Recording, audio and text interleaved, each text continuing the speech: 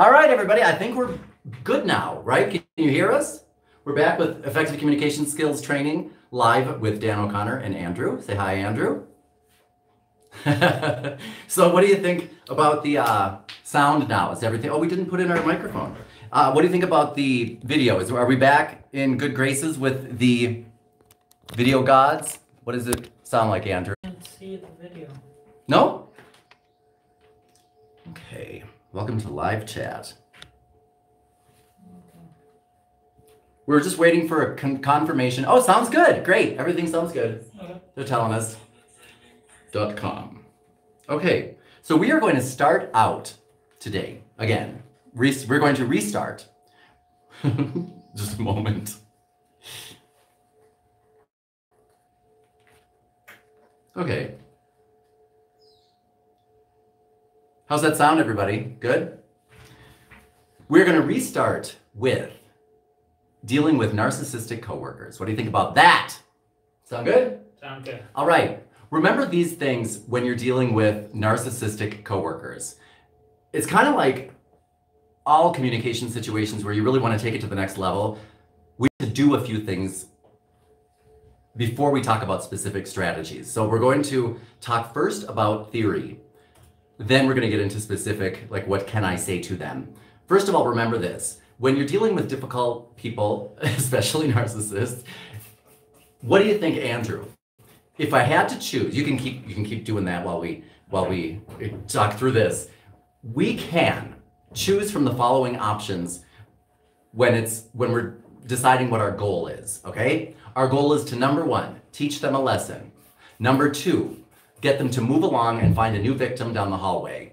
Number three, wait a minute, teach them a lesson, find a new victim. Or number three, show them, get them to understand what we are thinking. Okay, so what do you think? Everybody out there, which one of those three options is correct? Should we teach them a lesson, get them to understand us, or get them to go ahead and find a new victim down the hallway? Think about that one. What do you think, Andrew? I would teach them a lesson. Wrong, Andrew! We'll keep them around anyway. So what we want to remember is, it is principle. It's not my job to teach anyone else a lesson. It is my job to learn lessons. Okay, so I have to remember that. And I can't change a difficult person, right? I cannot do that. It is not a possibility. And especially a true narcissist does not care, nor will they ever go along with my way of thinking. What they want is confirmation that I understand them. And you know habit number 5 in the habits of highly effective people? Habit number 5 is, if I'm going to be an effective person, I want to seek first to understand other people, right? So what I want to do is, it's kind of like, the opposite of our intuition. We tend to want to teach these people lessons, and we tend to want them to get them to understand, what's really going on here. We can't do either one of those things.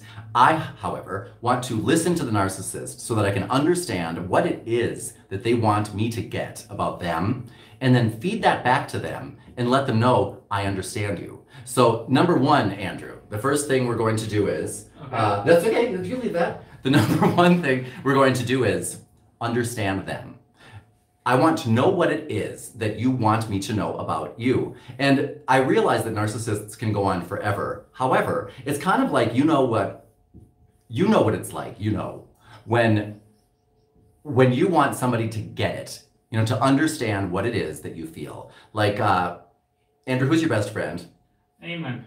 Amen? Okay, so Amen's my nephew. Hi, Amen. When you have a bad day, Andrew, or when you have a good day, when you have a great day, when you get, like, if you win a prize, if you, have a new relationship, you want to call Amen and have him join in the party with you, right? Like, you want to call him up and have him celebrate your successes, correct? Yes. We can't see your head, so you have to dip down. There. Yes, we want our best friends to celebrate with us. And when you are having a horrible day, or when somebody dumps you, ever been dumped, Andrew? No. That's nice. Good for you. When you are dumped, those of us who have been dumped, you want to call up your best friend and have them join in your pity party. You know, it is basic human nature that we want other people to feel the way we feel. Narcissists, however, have that. It's a little bit grotesque. You know what I mean? It's a little bit, I'm saying a little to be kind. It is blown out of proportion. They want other people to know, they want other people to feel exactly what they feel, but what they feel, no one else could possibly feel to begin with. But they're going to try to get you to feel the way they feel. And what they want is at least confirmation that you understand and you get it. Therefore, I want to, first of all, understand them. Number two, I want to then relate to them. So number one is I have to practice to seek to first to understand, then to be understood. The then to be understood part, however, does not come into play here. I'm going to seek to understand them. And then number two, convey to them that I get what it is that they're trying to teach me. You know, I'm going to somehow relate to you. I'm picking up what you're putting down. Having said that, I wanted to throw in here a little bit of style stepping. Remember that style stepping is learning to speak other people's language. And the effective communicator always learns to speak the language of the person with whom they are communicating. If I, for example, go to, do we have any countries online right now that speak a different language? Let me see. Let's say, what? India. India. Let's say that I am going to India and I want to really woo the president of the company with whom I'm communicating. And Hindi, is that one of the languages that they speak there? Yeah, Urdu? Is that right? I think so. Okay, so I'm going to go with Hindi or Urdu. If I really want to connect with that person, one of the first things I'm going to do is learn to say hello or, welcome or thank you for having me in that person's language to connect with them. Just like if I want to try a case in front of Judge Judy, one of the things I need to do to be effective is learn how to speak legalese. If I want to go into a doctor's office and convince them that I know what I have before they do, I want to learn the language of medicine. You know, if I want to have a romantic evening in the bedroom and I want you to get on board with my, romantic desires, I want to learn to speak the language of love. But many times we do not do that. We speak our own language. We want other people to understand us. So especially in the case of the narcissist, which is blown out of proportion and is, out of control, this urge that they have to want other people to understand them. I want to learn how to style step and speak their language. Their language is about what? Is about them. And, our own ego, we all have our ego, right? We all have it. I want to put mine aside because the effective communicator, along with the effective person in relationships and in life, is going to always do his or her cost-benefit analysis. I can choose to be kind, or I can choose to be right sometimes.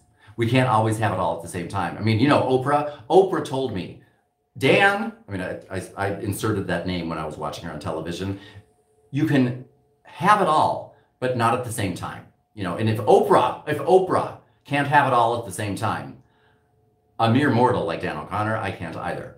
Therefore, I have to choose sometimes. I can choose to be right sometimes or to be kind sometimes. I can't always choose to be both of those things at the same time. I can choose to be effective or I can choose to feed my ego. It's very rare that we can be effective when we are feeding our ego, right? But anytime we want to feed our ego and get other people to acknowledge what we feel or, what we want or understand us, I tend to be choosing the ineffective path. So I want to understand the narcissist, tell them in their own language by style stepping is number two. Style step, do we put that down there? Relate to them, perfect. Well, that's another way of saying it, right? So we want to relate to them using style stepping. Yes. So, look at Andrew as an artist. He can choose to be kind or choose to be right. That's perfect.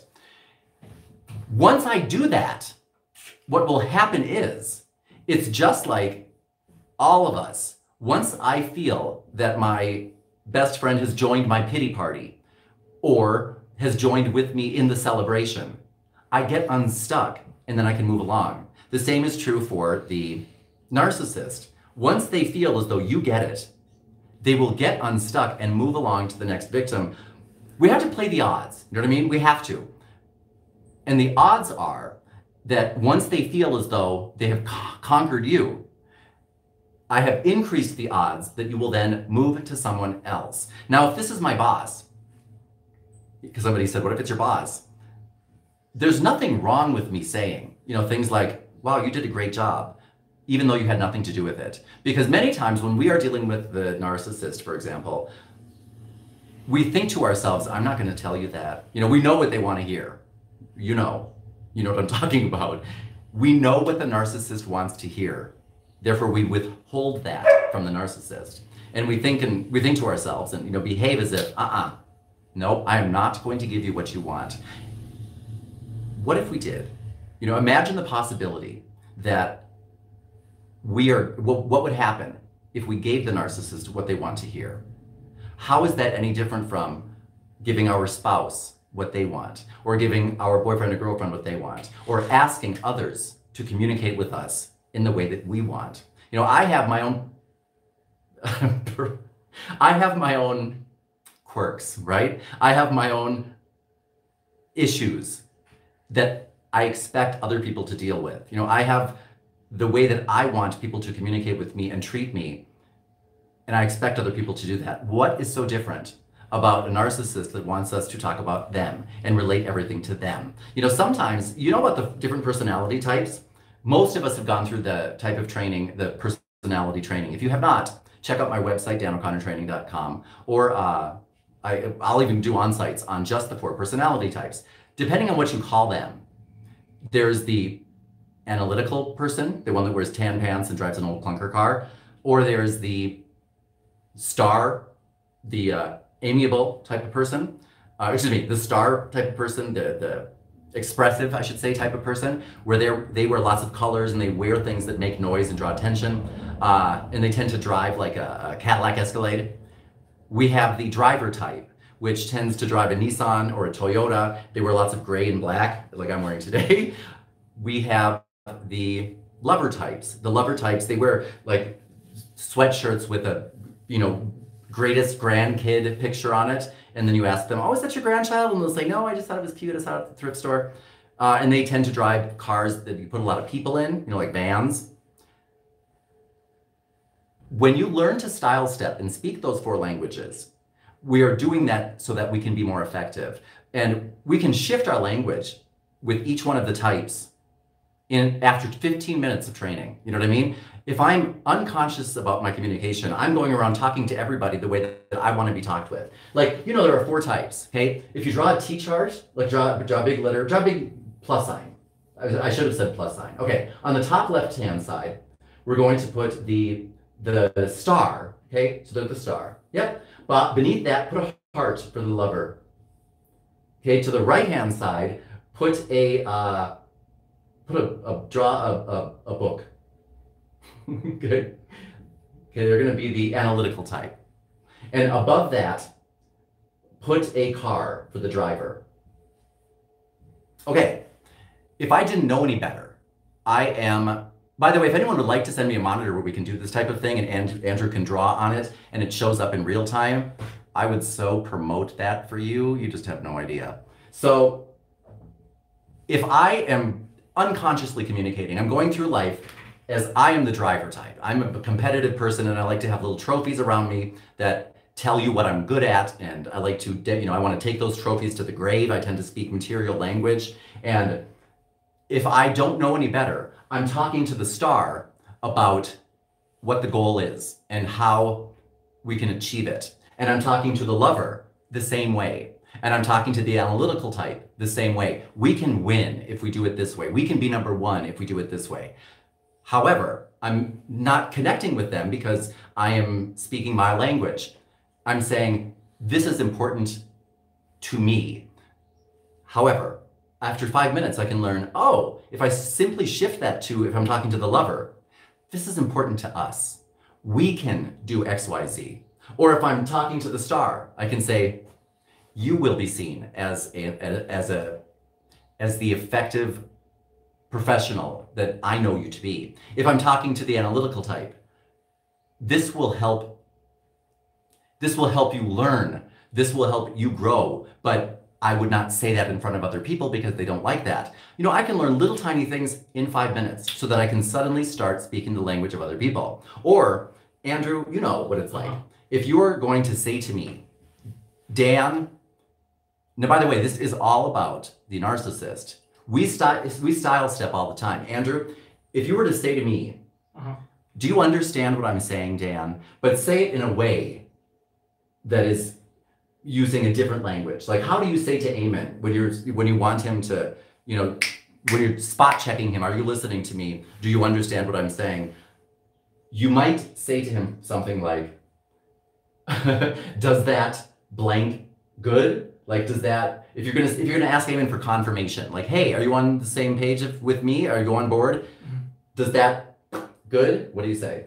Does that sound good? Does that sound good? Now, just because he answered that way, I'm going to guess that Andrew is a more auditory learner. He likes to learn by hearing, and he likes to communicate with words. If he had said to me, does that look good? I would have guessed him to be a more visual person who wants to see things and read things and write things. He might say, for example, do you get it?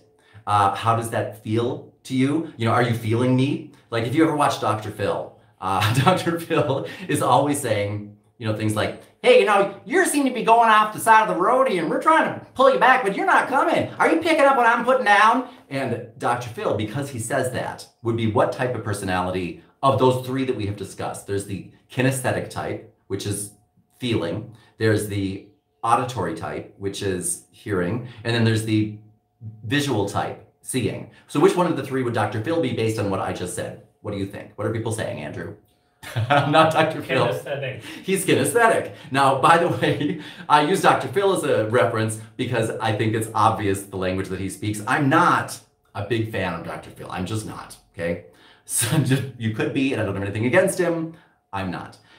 When you hear him speak, however, it is obvious that he's kinesthetic because he talks about how things feel, how things, you know, move. I know now when I'm talking to him, for example, if I want to get confirmation from him on how he looks at an issue, how he sees something, what he thinks about something, I'm going to say to him, how do you feel about that? Rather than, what do you think about that? Because kinesthetic people tend to make decisions based on their gut. And if I said to Dr. Phil, for example, if I'm working with him, you know, good example, because I don't particularly think the way he does or appreciate his flow of his train of thought. Because I do not is the perfect opportunity for me to learn and think, I'm going to start learning what his speech patterns are so that I can figure out how to connect with him. And if I were to say to him, what do you think about that? He would, more than other people, be stumped and be like, I don't know, you know, I'm not really sure. And I'm not getting the answer that I want, that I could more quickly get if I were to simply say, how do you feel about that? You know, kinesthetic people might talk about the way things smell.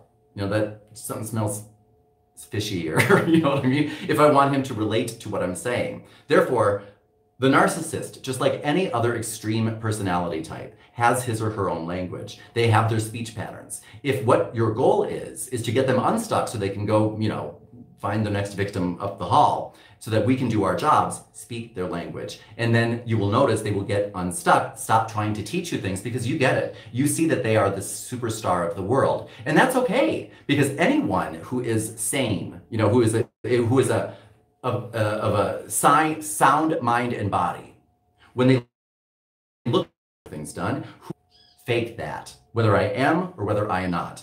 The people who I need to recognize it are going to recognize it, they are not. I can't do anything about it based on that person other than impress people with my ability to communicate with them and work with the narcissist. So remember, if you are working with a narcissist, if you do not find a way to work with them, meaning you're going to have to stroke their ego a little bit more. You're going to have to say things like, you did a great job, you know, way to go, when they have nothing to do with things. And by the way, generally they do, you know, especially if they're your boss. Like it or not, they do have a lot to do with what's going on, you know? So if other people see you doing that, that will be such a feather in your cap. And if you do not, if you decide, for example, I'm just going to quit my job, I'm going to escape that person, I'm going to change departments, whatever it may be, take it to the bank, they will manifest again. They will be the same person with a different name. And you will keep having to deal with them over and over and over. And this will become one of your cycles in life until you work through whatever issue it is that is bringing up in you. Because remember that narcissist is just a difficult person. Like any other difficult person, they are your master teacher in disguise. They are trying to help you work through something that you have in you. Maybe it's that you need a little bit more reinforcement than you should. And so you don't like giving it away to them. Give it away. Work through the issue. And once you work through the issue, once you have mastered it and said, ha, difficult person, you have no power over here, over me. I have dominion. Once you have shown that and you feel that and you work through the issues that they are bringing up in you, not about them, it is about you. Once you have done that, then they will naturally fall away and you then can get unstuck yourself and move along and start dealing with even more difficult people and other issues because you will have grown past that one. So that's what I have to say about that. Now we will talk about more strategies specifically for dealing with them. You know, what are some power phrases that I can use, danger phrases to avoid? That is going to be in an upcoming episode because we are moving along to our next topic, which is what, Andrew? By the way, what type of comments or things do we have so far that I might want to address? Okay, they talk about Dr. Phil. What's with the Dr. Phil comments?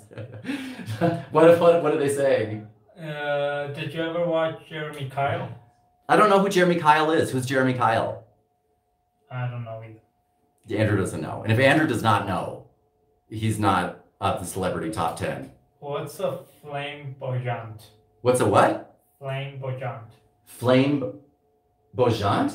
I think it's... Okay. Fajan?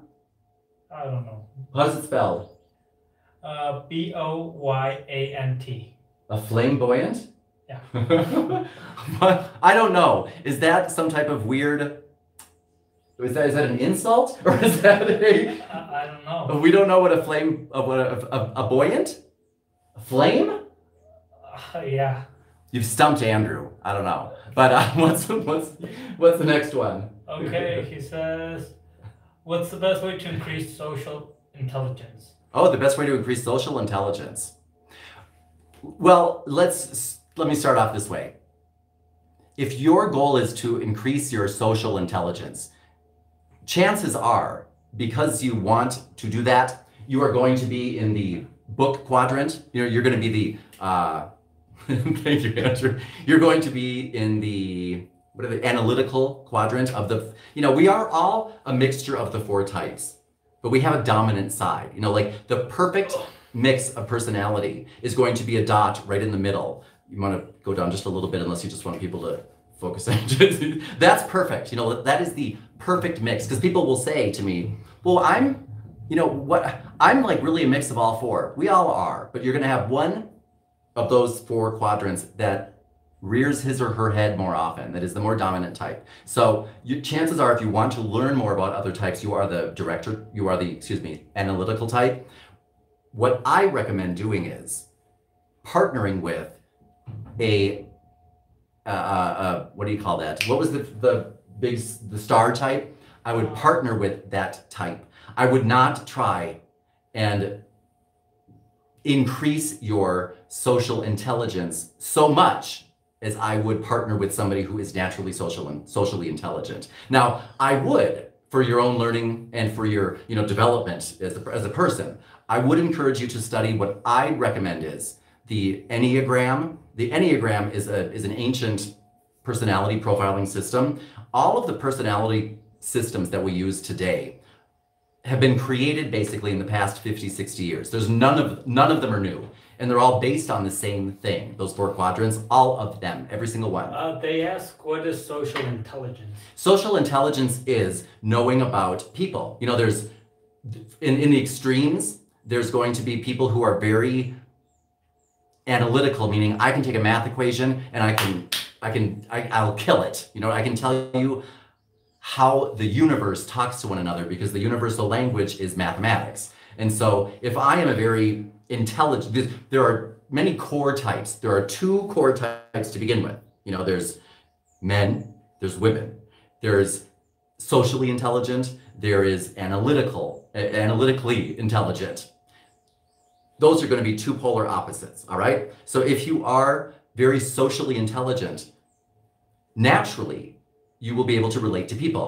We were talking about someone and their ability to just naturally relate to people. Like Olga and I. Olga might stop in today. She might be on time. And Olga and I were talking about, he's got that thing where he can naturally pick up on what other people want to see and hear, what they want, and he'll give it to them. And that is a gift. That's smart. Like he will go very far in life because he knows how to do that, and might not have even ever put his finger on it, that he knows how to do that. The opposite side of the scale are going to be people who are very good at, maybe fixing my computer, knowing how to study, and, knowing mathematics, for example. Those people will look at the socially intelligent people and be like, wow, I want some of that. The socially intelligent people who tend to be, who are more likely to be narcissists will look at the analytical people and think, wow, if I had more of that, I would be able to rule the world. But socially intelligent people are those who can naturally understand the dynamics that we've been talking about here today. They don't need anybody to teach it to them. They get it. They might not be able to spell it out the way we can, but if you can harness analytical intelligence and social intelligence and put them together, there's no stopping you. That said, to the person who asked how to increase your social intelligence, study personality types as we're talking about today. I recommend the Enneagram because I was saying how the personality types, really, they're all new. All of the systems are new based on the same 4 quadrants. The only one that is different is the Enneagram. And that's an ancient system that was passed along verbally by the Sufis for many years until somebody recently wrote it down and put it into more modern terms. When I say recently, maybe 100 years ago, but it's been around for thousands of years. It's the most accurate that I have ever found. When you study the Enneagram, if you're an analytical type, what it will help you do is you can look at somebody, and each one of the 9 types has 20 things, like a checklist that you can go through. And if you go through they're not the same. Like many of the personality systems, they'll say, well, do you this and that? And you're like, well, anybody would say yes to that. How do you spell the book you just said? Well, it's not a book. The Enneagram is a system, and many different people have written about it, and it's spelled ENN EA GRAM. Yeah, Enneagram. And it looks like it's a devil worshipping system because it has draw a pentagram, like a star. Okay, now put a circle around it. Okay, that's what you'll see on the cover of the book, and you'll be like, what is Dan O'Connor recommending devil stuff for? That's not it at all. That's how the system works. It has points that relate to one another, but that is the Enneagram, and it's a wonderful system that you can, as an analytical type, learn so that you can identify other people. And then, like, for example, here's how you can practically apply social intelligence. I have not a large family, but there are a lot of people in my family. And my family is small. You might have met my brother Marty, maybe. Marty is a trainer sometimes with me. He's socially gifted. He likes people. He's very good at using social tools online. I'm not. I had to ask him, I had to ask my brother, how do you look like you care? Because he was saying, Dan, you have to actually care about other people. And I'm like, okay, how do you do that? How do you look that way? And I'm not saying I don't. I'm saying I don't know how to demonstrate to people on a practical everyday basis that I care about them the way he does. I mean, wouldn't you say so, Andrew, that he's a very magnetic person and that people are drawn to my brother because of his social skills? Yeah, he's a fun person. Okay, well, so. But now I have always admired my brother for that, and I'm much more of an analytical type by nature, and so I have studied the tactics that I've seen him use, and I've tried to implement them so that I can also connect with people the way that he does, and I'll never be able to the way he does. So what should I do is I'll learn about as much as I can, but I will partner with people who find it natural. So that's what I would encourage you to do, and I know that was a huge answer for such a simple question, but I never, when I take a skills test, like an aptitude test, I remember I'm a stockbroker and a investment banker. That was one of the first things that I did starting out in my career. And when I had to take a test to be an investment banker, the test was a personality test, and I failed it. And they did not give me the job, and I had to retake it 3 times, trying to figure out how to work the test so that I could appear as though I have a personality that would be good for this job. And I got it. I'm the puzzle master. So I figured out how to ace the test. But what I should have known at the time, and I know now, is what would be much better is not to try and improve some area in which I am weak, because I would put a whole lot of effort into a very little bit of success. Because if it's naturally a weakness of mine, it's always going to be naturally a weakness of mine. What I should do is find somebody who's naturally gifted in that area and say, why don't we work together? Together we can rule the world. And let that person pick up the slack where I am weak, and I will do that for that person. And it's like the Wonder Twin powers activating, so that's what I recommend. Studying it, like, if we're talking about in terms of percentages, I would say that your winning strategy for learning about social intelligence would be 90% surrounding yourself with people who are socially intelligent and 10% learning about social intelligence. Okay? What other do we have? If I have trouble engaged in socially with new people, which course of dance does Dan recommend? If you have trouble engaging with people when you first meet them, I recommend, I have a course called Step Out of the Shadows and Speak, and it's my flagship course. The reason I recommend that is because it encompasses everything that I teach, a little bit of everything. You can get it on audio for, you know what I'm going to do? I'm going to post in the comments of this video a 50% off coupon, haha, so that you can get it if you're a viewer here at 50% off. Give me a minute to do that once we are done, okay? Or write Jean. No, even better. If you, because I wanted to do this. If you write Jean at Jean at danoconnortraining.com, she will give you a coupon for 50% off of either the audio version or the audio plus video plus worksheets version of that course. And you can get it for very, very cheap. Or, because that'll talk about the personality types, that'll talk about danger phrases and power phrases, that talks about how to relate to people in person, on the phone, in writing. If you struggle with that, that's what I would go for.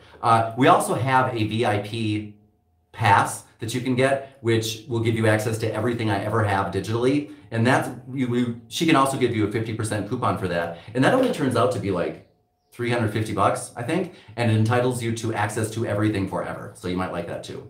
What else do we have? Oh, Remember, okay. Jean at danoconnortraining.com will give anybody who asks for it a 50% off coupon within the next 48 hours. How do I address a covert love bombing narc? I don't want to give in and be passive to their nice. What? Say that again. A what? Loving narc? A love bombing narc. Oh, I thank you for reminding me to repeat Andrew's questions. How do I address a love bombing narc? Narcissist. Narcissist. Thank you. I thought I'm like a narc. Are you selling something you shouldn't? Okay. A love bombing narc? Narcissist. Narcissist. Uh-huh. A love bombing narcissist? What does that mean? No. Do you mean like, how do I say that again? So the whole thing. Okay. How do I address a covert love bombing narc? I don't want to give in and be passive to their niceness. Okay, I'm not really sure. Please, if you can write that question about how do I deal with a love-covered narcissist bomb or something. If you could rephrase that, I don't understand the question. But I do understand this part of it. When you say I don't want to give in to their niceness, that's the part that tells me where the real issue is. If you're, sorry, but if you are resisting, for example, I don't want to give them what they want. Why not? What is holding you back from doing that? Don't you want them to give you what you want? That's what I'm hearing. I'm hearing that you want something from them. You want a certain behavior from them that you are not getting. At the same time, you're saying, I'm not going to give them what they want. That's the problem. We can only, the only thing that is missing from any one of our relationships is what we are not giving.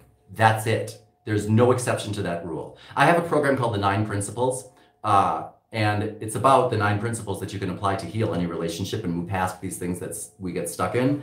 One of the principles is, if you see that something's missing, like, they just don't understand, they aren't getting it, they are treating me with lovelessness. Well, the only thing that can heal that is what you're not giving. Are you sure it's not you that's doing that? If you're saying to yourself, no, I can't give in to them. Why? You want them to behave a certain way. Maybe it is you who needs to behave a certain way and try to understand them. If they're not being professional, really? Maybe it's you who could be more professional and start implementing professional strategies that help you communicate more effectively with these people. I'm not saying that is you. I'm saying whatever the issue is, that is you. Whatever it is that you believe that they should be doing or saying, or what is missing from that relationship, it is only you who could possibly give it. Or else, it's not missing, because that's not the way the universe works. Okay. How did you get into what you are doing now? How did I get into what I'm doing now? I was I was teaching down in Mexico because I lost my mind, and I saw a palm tree for the first time. Okay, I was down here with my mother. And if you know my mother, she used to be a nun. My dad used to be a Christian brother, and they got together and had, my brother and me, and 10 months apart. So we came down here because my mom, let's remember, we're going to do a Call Mom section today. That'll be good, okay? Actually, I think she's watching live. Hi, Mom. If you are, we're not calling you. Okay, so I went down to Mexico with my mom and one of her lovers. And so I saw, for the first time, I was out of the Midwest, and I saw a palm tree, and I saw the ocean, and I'm like, my brother and I both, actually, when we arrived, it was in the middle of the night, and we said to one another, we're like, have you ever seen such huge plastic plants? How did you get these big fake palm trees in here?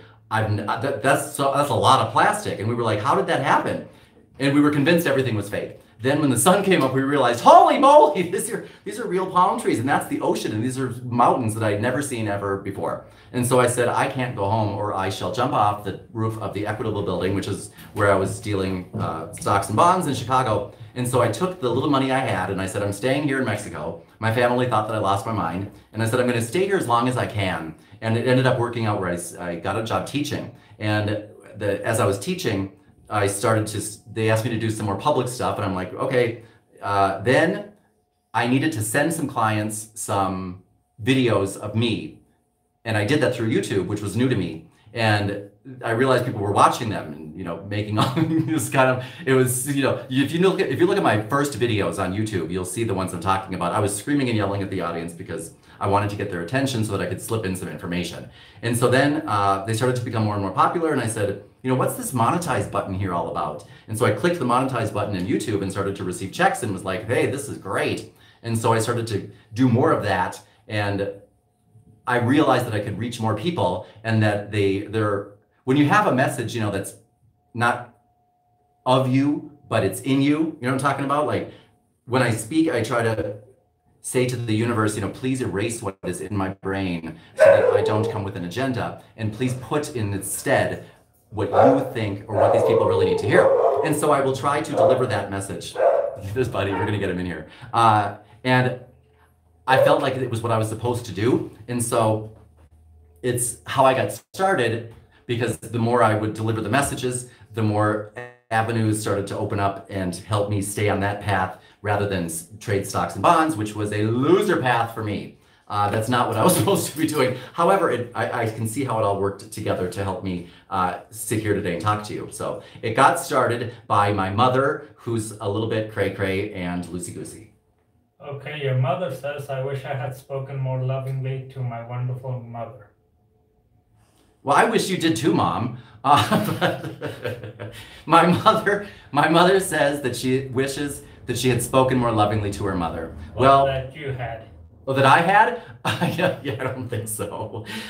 So after by the way, just so you know the rest of the story, after I was here in Mexico, I had found my peace and, paradise, and I'm like, I've done it. I am in paradise, at peace. I have carved out my own place in the sun for myself and was enjoying every moment of the day. Then my mother moved into my backyard and brought the whole circus with her husband, my dad, her new husband, my brother, his wife, their child. My Aunt Katie decided to pitch a tent for a while, and there went my piece in life. So there you go. If you think that you can run from your problems, if you think you can do that, you can't. They will.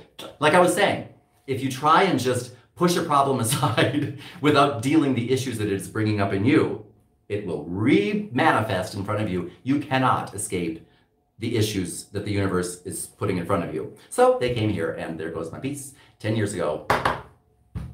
Okay, what do you know about communication that you wish you knew before you started teaching it? What do I know about communication now that I wish I had known when I started teaching it? I wish I knew the importance of being loving. That's what I wish. Okay, I'm starting a new job in 2 weeks as a lead engineer. What is your best advice on how to make a good impact on the team? Okay, you're starting a new job as a lead engineer. What is the advice that I can give you to make a good impact on the team? Okay, I'll give you a tactic. I'll give you a tactic, and I will give you a theory. What type of job is it, by the way? Lead engineer. But I mean, what type of industry, I should have said. Did they say?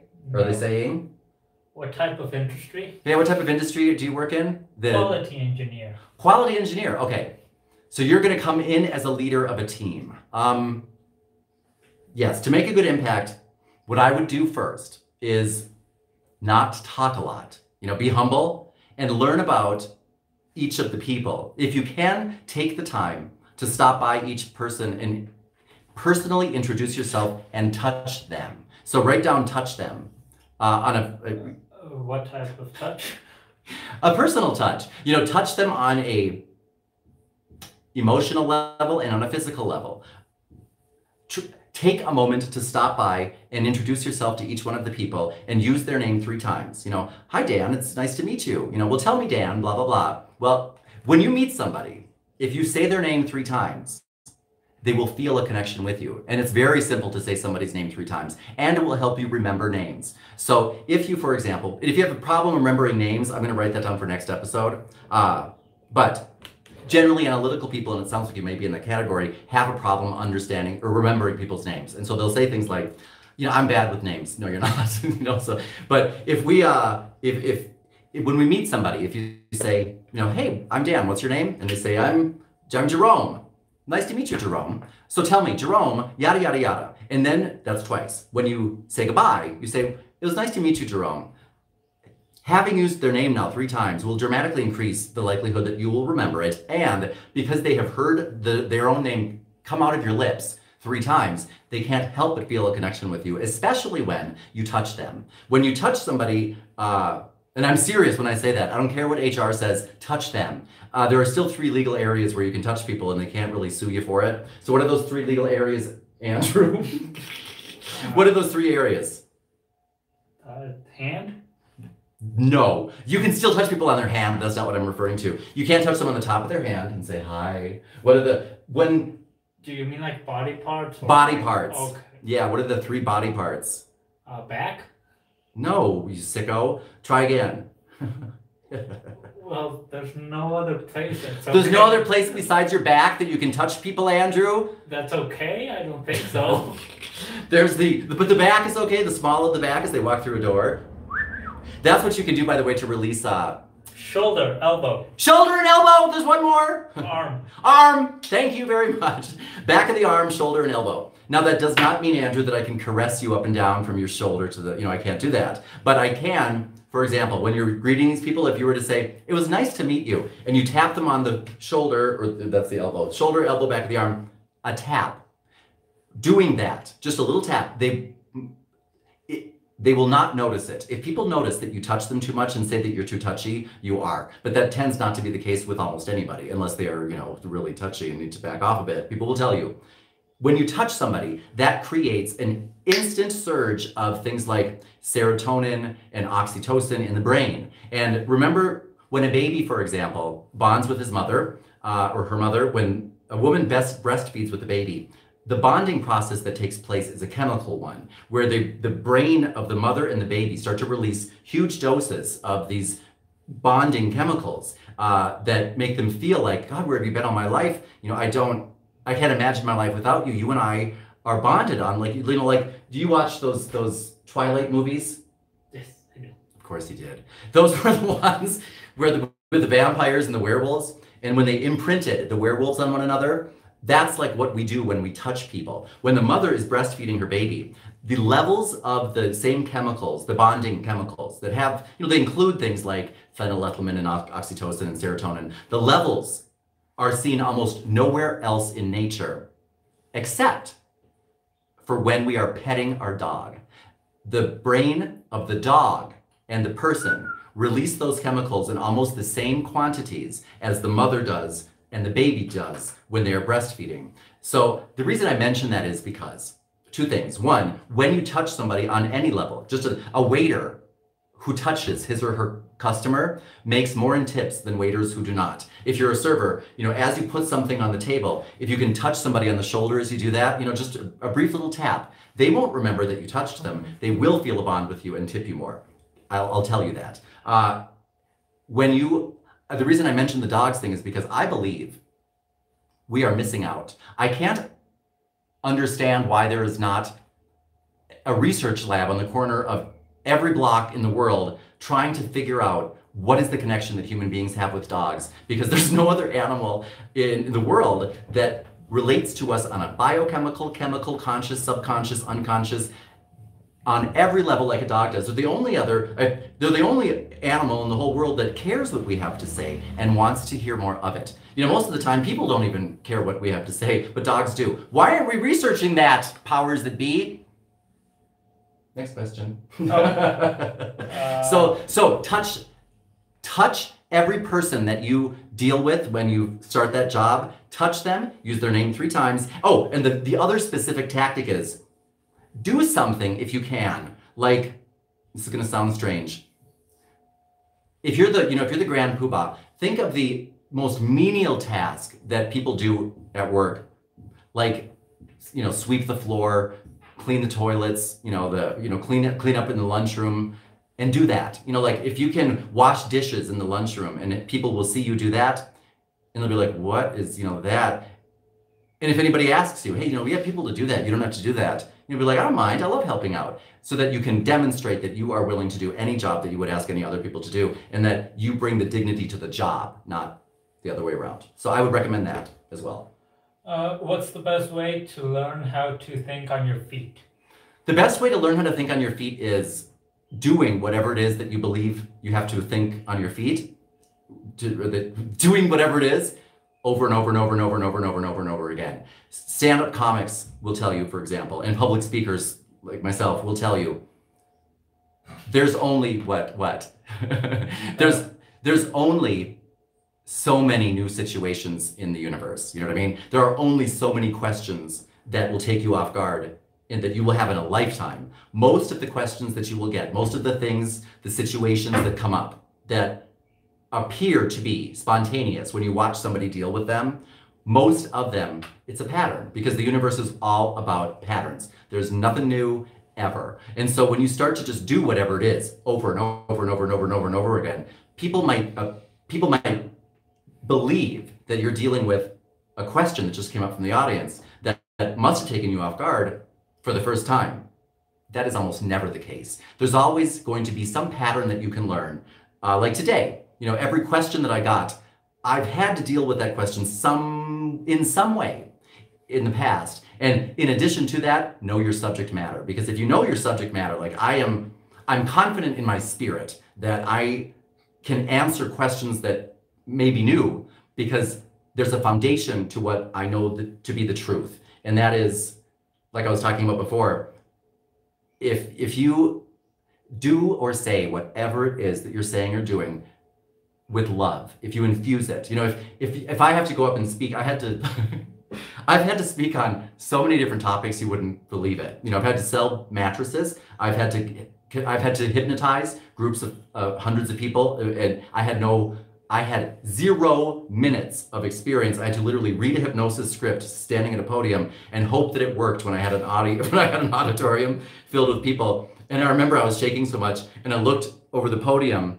and there were hundreds of people like this, and my brother in the background, by the way, going, ha, ha, ha! And then he said it was all he could do to resist running down the aisles and screaming, "What's wrong with you people? Booga, booga, booga." He couldn't have done that, because I remember thinking at the time, I have to help these people and infuse whatever it is that I'm saying or doing with the love that is inside of me, but not part of me. As long as I know the basis of what I'm supposed to be teaching, I know the reason I'm really here, and I keep doing this over and over and over again and see the patterns that come up, you will be confident, because it's very difficult. If you're telling, for example, the person you love the most, think of who it is that you love. If you're telling them about how you love them and what you think about them, and they were to ask you questions, well, what if this happened? Or what if that happened? I'm sure you could confidently answer each and every one of them as if you had practiced it a million times, because you know how much you love them. So it's kind of the same thing. I'm going to that same place. And what could you possibly say to me that would throw me off? I know you with a capital K. And if I know the people that I'm talking to, and I know what we're talking about with capital Ks, we're good. We're good. And even if I stumble or stutter, we know. Okay? Any new power phrases? Yeah, any new power phrases. Give me an example of where you want it for. What would you like the power phrase for? What situation? Because there generally tends to be a danger phrase first before the yeah. I have 2 power phrases for you. Yes? No. Okay, because I was just talking with the lovely Anna. Anna, I need to get you your materials. Okay, so I was talking to the lovely Anna, and I apologize if I just exposed you instead of exposing myself. A power phrase that's very common, that this was not actually Anna's, but I'm going to give you this anyway. Does that make sense? People at work tend to say, if you're a new supervisor or manager, this is another tip for the one who's going to be new. Don't ask people, does that make sense? Because when you say to somebody, does that make sense? What you're saying is, does that make sense to you? Or are you stupid? That's what people hear, or are you dumb? I do not doubt that is not what we mean to say. Nobody means to, well, not my mom does. Most of us don't mean to say, does that make sense to you, dumb? But that is how people feel when they hear that. Therefore, say instead, what am I leaving out? I know there's some version of, what am I leaving out? I know there's something I'm missing. Do you know what it is? Because while people don't like to admit what they do not understand, they love to tell you what you're doing wrong. They love to tell you what you have left out. And so if you use some version of, I know there's something I forgot to tell you or something I'm missing, you will get the result you're looking for, but much more quickly and effectively than if you were to say, does that make sense? And then finish the sentence, to you. It's like I did a video on how sometimes we have to learn how to finish the sentences of the people who are communicating with us. Like a lot of people will say to us, if you're in a relationship, I'm just not ready to commit. I'm just not ready for a relationship. I'm not ready to settle down or get married. Those types of phrases, especially when they come from men, you need to realize you should finish them with you. So when a man says to you, for example, I'm not ready to commit, what he means is to you. Or I'm not ready to get married, to you. Or I'm not ready for a relationship with you. That's what he means, because when you break up with him after years of, of a relationship, and you see them then marry the first person after you, and you're like, wait a minute, you said you weren't ready. Did you finish the sentence? With you was the sentence. But the reason I say that is because many times we have to finish people's sentences, learn what's missing, fill it in, then there's no blaming other people. You knew, you were warned, they told you, I'm not ready for a relationship with you. Another power phrase and danger phrase that we talked about with the lovely Anna is, why don't you? People will say things like, why don't you try her on her cell phone? Why don't you do that yourself? Why don't you? And instead of telling, which can rub people the wrong way, when many times we are simply saying, hey, why don't you do that? I don't understand why you're not following these instructions. Why aren't you doing it this way? Instead, ask people, have you tried? Or tell people, for example, what I would do is, or what I do is. For example, Anna and I were talking about, not Anna, this is not Anna, but let's say that Andrew were to write me, he were to call me up and say, Dan, could you do me a favor? On my computer at work, I left the spreadsheet open and I forgot to bring the shopping list with me at the grocery store. So could you quickly open up my computer and tell me what's on that list? I could say to him, why don't you just go online to the iCloud and research the document yourself? Or I could say to him, oh, I can't do that because I'm already scheduled to do other things right now. However, what I do is go to iCloud.com, look up the document, and you will have the exact same information that you wanted from me, but you'll get it quicker. And I'll throw in a benefit statement at the end. So tell people exactly what you would do, what to do, without using the words, what you should do is, or what have you tried, or, do this.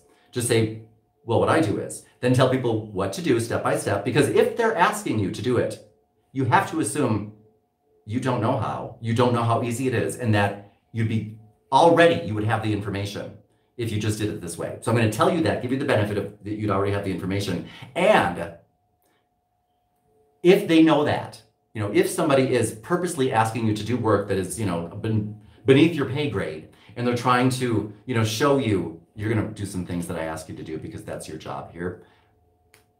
If that's what they're testing you, if that's the test they're giving you, let's see how far they can push you into servitude. Make sure to let people know where your boundaries are, because if you get roped into that too much, that is about you. Remember, it's always about you. So, so those are going to be your danger phrases and power phrases for today. What I do is a power phrase. If somebody's asking you to do something for them and you think, I don't want to do that.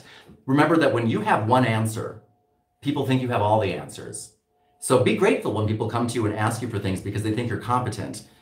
It's much better than being someone who's never asked to do anything because people believe them to be incompetent. So that's a gift, which comes with a curse. And the curse is people think you know the answers to everything. Tell people how you do things and what the benefit is for them. And you will be amazed at how they will start to do those things for themselves. Instead of saying, why don't you? And remember, does that make sense? Danger phrase. And the power phrase would be, what have I left out? And remember, you're not asking people, did I leave anything out? I think I might have said that by mistake. Ask people, what have I left out? What have I left unclear? That is more of an open-ended question that people will stop and think about, rather than like when somebody, you walk into a store and somebody says, can I help you? They want you to say no so they can say good and go back to smoking a cigarette. But if you instead say to people, what brings you in here today? What can I help you with? You're more likely to get a response. So don't ask yes or no closed-ended questions. Okay, any advice for religious conversations when you have Mormons or Jews come often and they seem to want a one-side, very controlled conversation? Good question. What advice do I have for religious conversations, such as if you have people who are of Mormon or Jewish faith come and ask you questions or want to start up a conversation, and what they're really trying to do. Now, I'm not saying that these people try to do that. If you recognize what the person to whom you're speaking is trying to do is educate you as to their religion, does that sound like it? Try to show you the light. Okay, how do I respond to that? That is a gift. If somebody believes, that you are worthy enough for them to thinking, I'm going to share my God with you. That is something that they're trying to bestow on you as a gift. I would listen and never add to it. I would never say anything but, interesting, thank you. If this is in a work environment, now if you're talking about work, all I would do is listen and say, thank you. Thank you so much for sharing that with me. Now, as a caveat, I would not maybe use that in my personal life because that is how I got the Jehovah's Witnesses. I got on the Jehovah's Witnesses most wanted list. And they started to, I wish I could make this up. They started to park in front of my house with a van. And they would open up the van door and the whole congregation got out to stand in front of my gate, in front of my house. because I thanked them so much for sharing with me. So on a personal level, I think you can say whatever you want, say, well, thank you for sharing that with me, recognizing it's always a gift.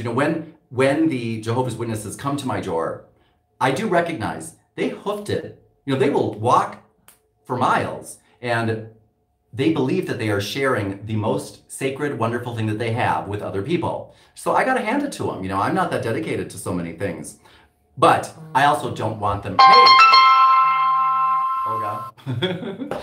I also don't want them necessarily, interrupting my romantic time on a Saturday night or a Sunday morning. Therefore, eventually, if somebody won't stop, I think it is effective and appropriate to say to somebody, hold it, 1 second. While I really appreciate the fact that you would share that with me, something so intimate to you, that conversation is something that I prefer to have in a more private environment, or I prefer to keep my own beliefs private and I don't share them with someone I just met. If it's, like somebody at work, or if it's some client, thank you for sharing that with me. I do not share that type of information or have those conversations in a public environment. I don't have those outside of the home. I don't talk about that with people who are not part of my congregation. Whatever you want to say is okay, because somebody else introducing that subject, like I talked about before, when you break the rules, when somebody breaks the communication rules with you, all bets are off. You can tell people things that would, under normal circumstances, maybe be breaking the rules, yourself, but you have now broken the rules, all bets are off. I can tell you in a savvy way, I'm not discussing that with you. That is something that's private to me. So you can do that, but I would just remember before you say anything, say it in a loving way. Pretend that, because it doesn't appear as though, most of us don't feel as though that's a real gift people are sharing with us. Remember it is, and imagine that they are sharing with you what's the most sacred, wonderful thing to them, and don't make them feel bad about that, because what I give to you, I am giving to my brother, and I don't want to make my brother feel bad, because he overshares. Ugh. Okay.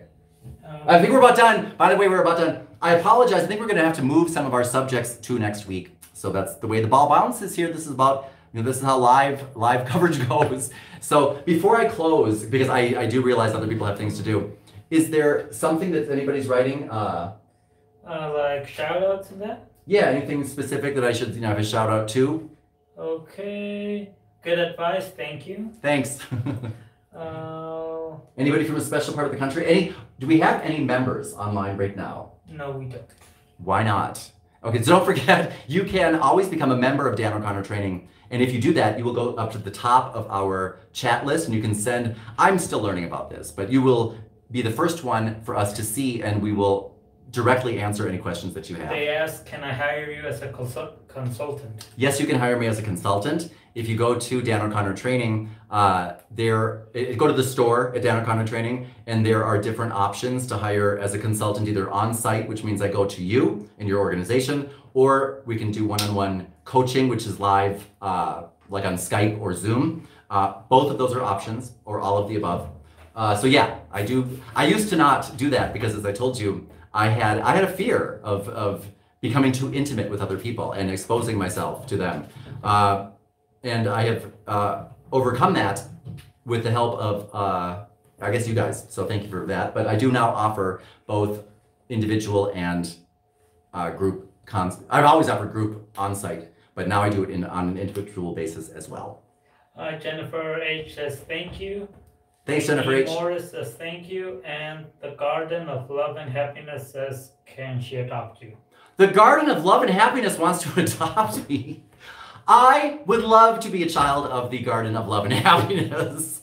So thanks. Yeah, that sounds great. Tell me where you are and I might stop by and do a little tiptoe through your tulips. Susan Hill says thank you. Thank you, Susan. I think that's all. That's all. Well, thank you all so much for joining us today. I appreciate it, and I know Andrew does as well. I mean, he's so excited his board's crooked. So I will see you. I will see you all. When do we come back, Andrew? Tuesday. I'll see you all next Tuesday. In the meantime, please remember to subscribe to this channel. Please support us and subscribe and share this. You know, like if you know anybody who thinks you think could benefit from this, please share it. And a special shout out to everyone that I love in my life that is here and gone. And this is Dan O'Connor from Dan O'Connor Training, along with Andrew. Buddy and Maggie, I forgot about them. I don't know where they, oh, Buddy's asleep. He tends to use this as his nap time. I don't know what message he's sending. Thank you from Wales, UK. Wales! Oh, I'm a little bit Welsh. Yeah, that's a little tidbit for the day. So thank you from my homeland. Oh, I guess the Garden of Peace and Love and Happiness is probably my homeland, but thank you from Wales as well. So with everybody here at Dan O'Connor Training, thank you, Mom and Dad. I love you very much. Oh, we forgot to call Mom. Well, she won't be surprised. That's nothing new. And we'll probably do that on a recorded segment. We'll do that. We'll get it. Which is totally not expecting it. And I will put that up on a video before I see you all again. Okay? Thanks, guys. We're signing off. I think. Yes. I'm going to try to sign off. Do you know how to sign off, Andrew? No. I'm signing off.